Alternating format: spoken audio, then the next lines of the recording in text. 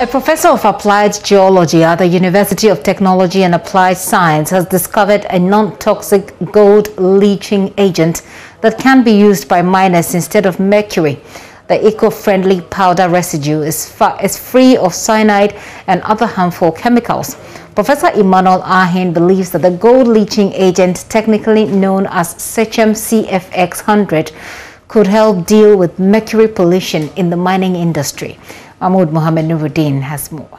Ghana for decades has struggled with environmental challenges, from land degradation and soil erosion to air pollution and many others. Although government continues public education on the harmful effects of some human practices on the environment, the situation is only getting worse. Mercury, a very toxic mineral, is now being largely emitted into our air, water and soil daily as a result of small-scale mining. Speaking at the launch of the Africa Environmental Health and Pollution Management Program, Minister for Environment, Science, Technology and Innovation, Dr. Kweku Efriye, explained small-scale mining is now the largest man-made source of mercury in Ghana. Artisanal and small-scale gold mining is estimated to be responsible for over 700 tons per year of mercury emissions into the atmosphere and an additional 800 tons per year of mercury releases to land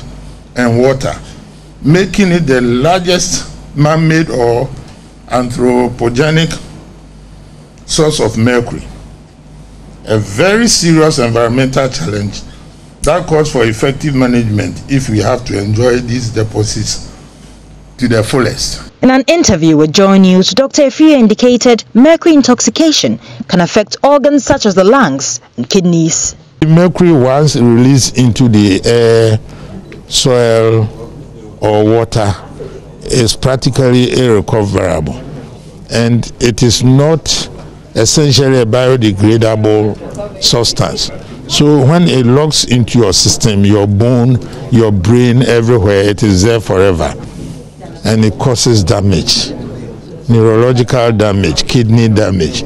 The ministry has therefore launched the Africa Environmental Health and Pollution Management Program aimed at tackling the harmful effects of mercury and e-waste on the environment. The project, it is seeking to manage our environment, especially with regard to mercury.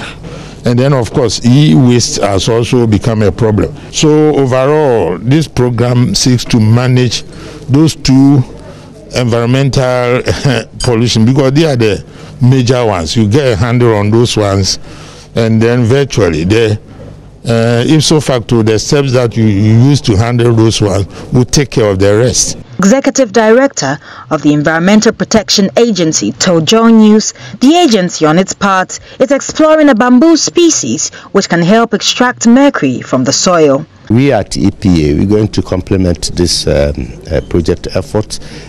We are at the moment exploring the means of using biotechnology by way of plants. We are aware of some bamboo species outside this country that has the capacity to take poisonous or toxic substances like mercury and cyanide from the soils as they grow. So very soon we're going to integrate the approaches as to solving the challenges of mercury. As government makes calculated efforts to curb environmental pollution in Ghana, it is incumbent on citizens to play their part in ensuring the environment is safe. Judith Awotretando, Joy News.